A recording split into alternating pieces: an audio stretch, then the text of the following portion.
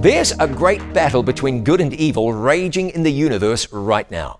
And through it all, God is showing you that there are two sides, the side of love and that of sin and darkness. And every day you get to choose what side you want to be on. In 1 Kings 18, God sent fire down from heaven in response to the prayer of Elijah the prophet. The false prophets were exposed as charlatans, and the God of heaven was revealed as the true God. This was as clear as clear as clear. One person who saw it up close, who witnessed this with his own eyes, was Israel's king Ahab.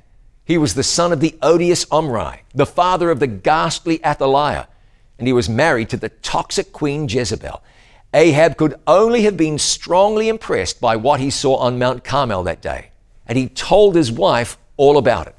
1 Kings 19:1, and Ahab told Jezebel all that Elijah had done, and withal how he had slain all the prophets with the sword.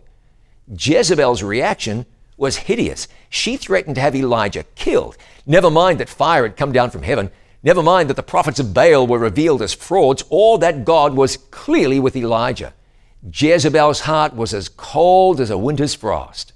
The battle between good and evil was playing out in Ahab's experience. What God had done on Mount Carmel, he'd done for Ahab as much as he'd done for Elijah, maybe more so, because the prophet was already convinced of God's goodness. But Ahab was swayed.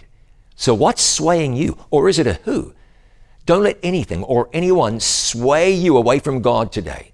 We're caught in a real spiritual battle.